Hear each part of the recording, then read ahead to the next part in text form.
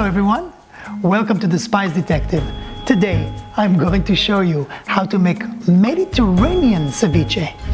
Welcome back guys, welcome to my kitchen. So living in Miami, one of the, the staple dishes here is a ceviche.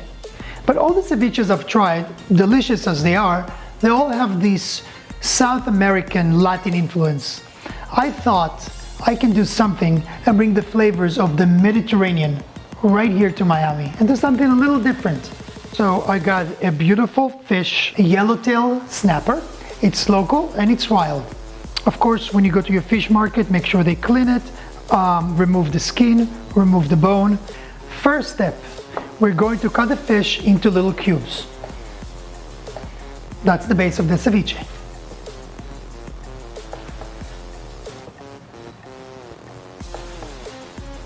The smaller the cube, the faster the fish will cook in the acids of the citrus. The acid in the lime will actually cook the fish, marinated, and it's pretty much an interesting way of cooking fish. Let's put the fish that we cut into the bowl.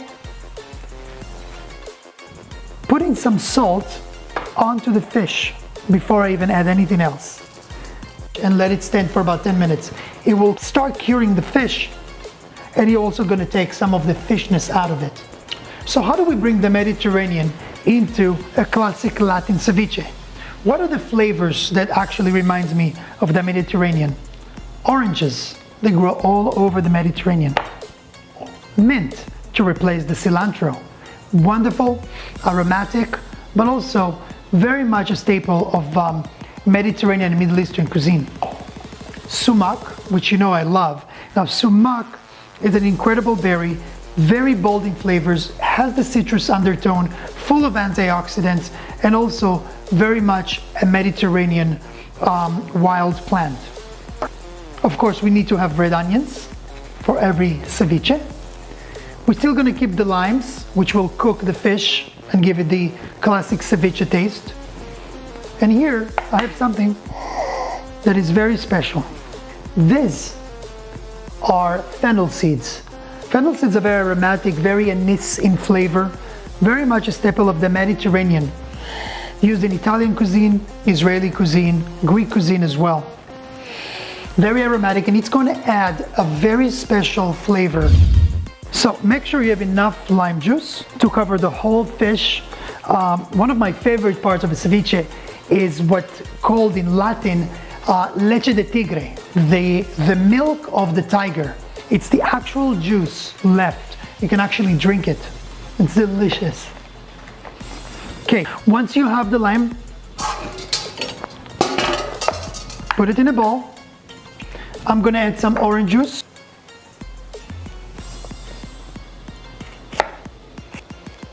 To get this bright Mediterranean flavors we spoke about. Just a touch of orange. Orange is less acid, so it's not what's going to cook the fish, but it's going to add brightness and aroma of spring. Make sure you wash it and just zest the orange right into the mixture. Next step is our Celtic salt. Remember, Celtic salt is the most natural salt you can get, has a lot of trace minerals that you won't find in other industrial salts. Moving on, we're going to add the sumac, very, very high in antioxidants, comes from a berry family. It's incredible. Our special fennel seeds, again, bringing the Mediterranean flavors into our ceviche. If your stomach doesn't feel right, have a little bit of fennel, let it sit there and absorb some of the toxins. No ceviche is complete without onion. I love red onions, they're delicate in flavor. When we put the onions into the limes, it also cooks them and make them very smooth and soft. Make sure you make them, the slices very thin. It will cook faster within the lime, and it won't be as sharp when it comes to flavors. It garnishes the whole plate. It's very, very healthy. Again, onion is a matter of flavor, Don't overdo it. Just let it do its magic within the ceviche marinade. Just gonna give it a little mix.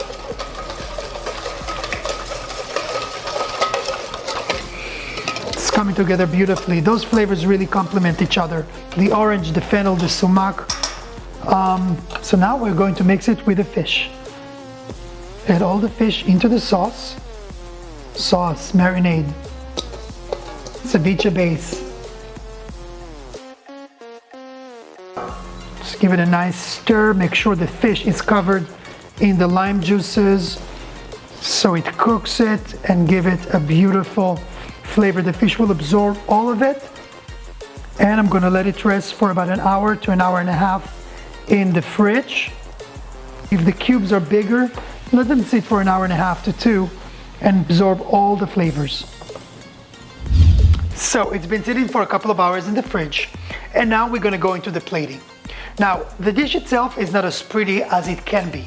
So I have some heirloom cherry tomatoes, which are gonna add a lot of color and texture to our dish. I love heirloom cherry tomatoes.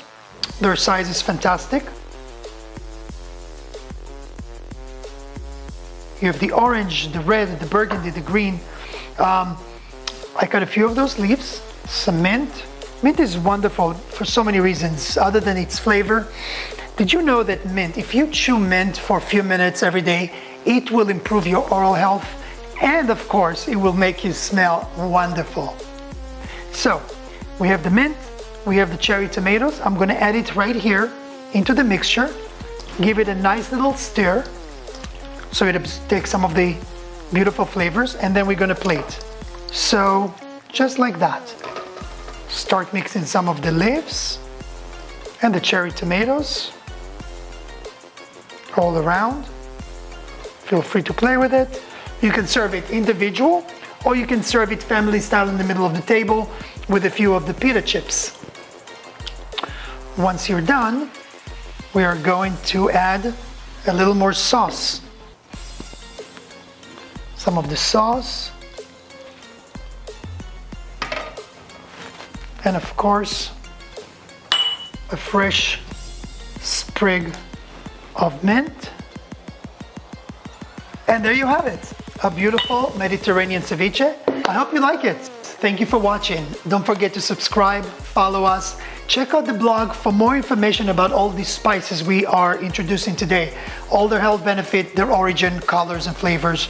And send us your recipes. Let me know how you like your ceviche. What do you put into your ceviche? And thank you. Thanks again. Bye.